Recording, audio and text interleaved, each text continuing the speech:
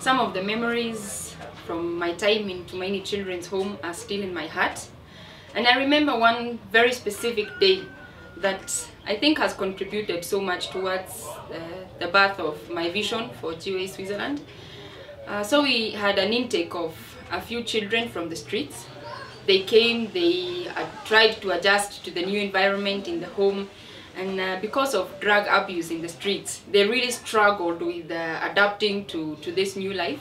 So one day a small boy climbed up a building and he jumped down from the roof because he felt that he can fly because of the drugs that he had consumed. So he hit the ground. Actually there were stones down there, and he hit the ground, and I was just there watching. I could not do anything. So that moment of seeing how kids get destroyed in the streets and how what they have gone through at their early age, and how their lives just get wasted out there and spoiled by drugs and many other things, that really stuck in my heart, and I really felt that this should not be as it is. There must be something that must be done for those kids so that they can also have a future, they can have a hope. And so that experience really made me think, what could be my part that I could play for those kids to help them to grow in a good environment, to have loving parents, to get food and quality education.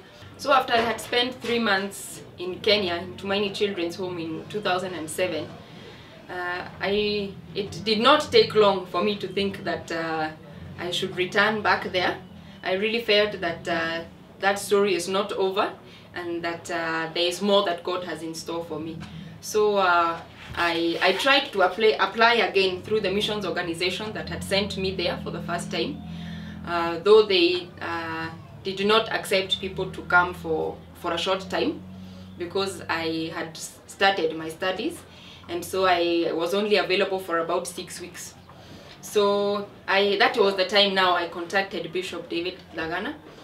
I had his number from the first time, and so I just called him and I asked him, is it possible that I just come? You pick me from the airport and I get to know more on what you do. I go and visit the kids in Munyiri and I get to know the whole vision of GOA, the other children's homes, the churches and all that. He told me, yes, it's very possible, you just come. So I booked my flight, I came back to Kenya, and this is now the time that I could experience more of the broader GOA vision.